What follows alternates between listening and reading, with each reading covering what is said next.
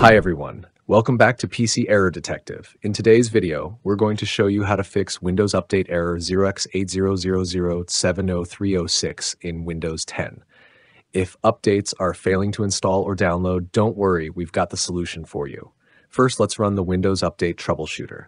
This tool can automatically detect and fix common update issues in Windows. Press the Windows key and the letter I together to open the Settings menu. Next, click on Update and Security, then select Troubleshoot from the menu on the left. Now click on Additional Troubleshooters to view more options. Under the section called Get Up and Running, you'll see Windows Update. Click on it, then choose Run the Troubleshooter. Let the tool scan your system and follow the instructions it gives. Once it's done, try checking for updates again. If that didn't work, don't worry. Let's move on to the next method, resetting the Windows Update components.